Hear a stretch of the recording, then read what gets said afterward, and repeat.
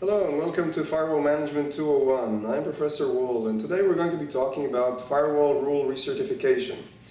So what are we talking about here? Well, you have in your firewall, you have rules that allow traffic from one place to another using some protocols and ports, and you want to ask yourself occasionally, is that traffic still necessary? Is that rule still necessary? Well, why wouldn't it be? Well, there could be many things that cause a rule to become unnecessary. Perhaps the application has been decommissioned and it's no longer necessary. Perhaps one of the endpoints was migrated to a different data center and changed its IP address, so you need a different rule. Perhaps the application has been upgraded and now uses different services and different ports, so you have new rules and you can get rid of the old ones. For all of these reasons, you occasionally need to check your rule base and answer this big question: is this rule still necessary?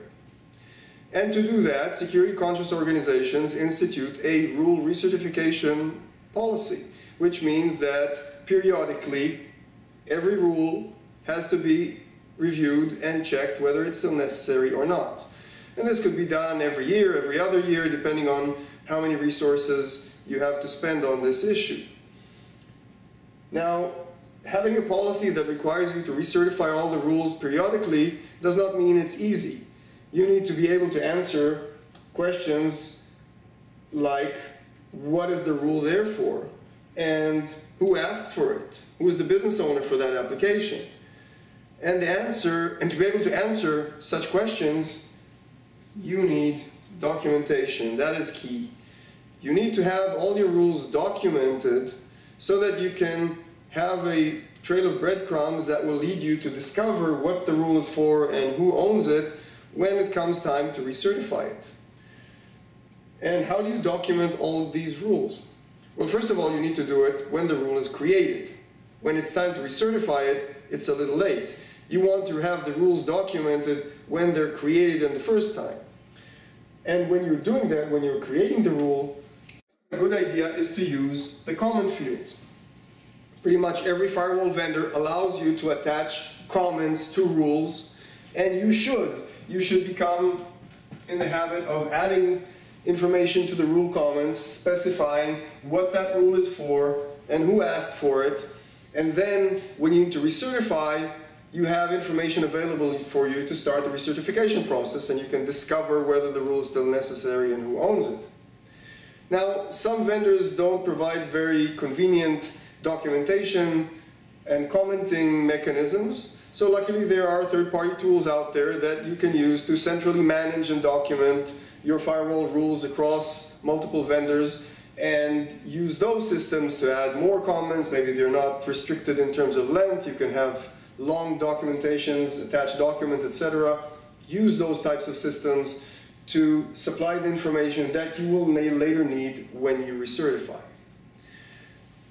Furthermore, you need to have a process that supports and enhances your ability to document. So if you have a good, solid workflow system that lets you document the requirements and specify what the request is for, what the change is for, what the application is doing, who's in charge of it, and all of that is kept documented in a database that eventually is connected to the rules, then you have a very good place to look when you need to recertify, and you can discover that you can eliminate things.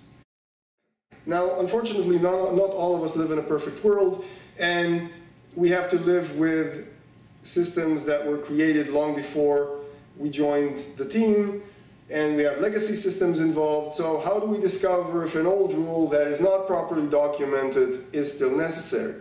So here are a few practical tips that can help. A key piece of information is the rule usage. When was that rule last used? How often is it used? Is it maybe completely unused? So again, there are systems out there that can extract this usage information from the firewall hit counters or from the firewall logs, and can give you a report on which rules are inactive, which rules have been used a long time ago. These are obvious candidates for removal. Another trick that you could use is to use time clauses. So most vendors allow you to attach a time clause to a rule so that you can specify that the rule is only active until December 31st of next year, and after that it stops working. Once rules stop working and nobody's complaining, then that's obviously a good trigger to eliminate them permanently. Now, one word of caution: if you have one rule, you could have that one rule support many applications. Perhaps John asked for a rule last year, and then 6 months later, Jane asked for a rule that would support her application, and technically those two requests were merged into one rule. So now when you decide that John's rule is no longer necessary, it doesn't mean that you can eliminate the firewall rule. You need to check and discover all the applications that rely on that one rule, and find and get the approval from all the business owners that that rule can be eliminated. So you need to be a little bit careful, and there are applications out there that assist you in discovering these relationships between applications and rules.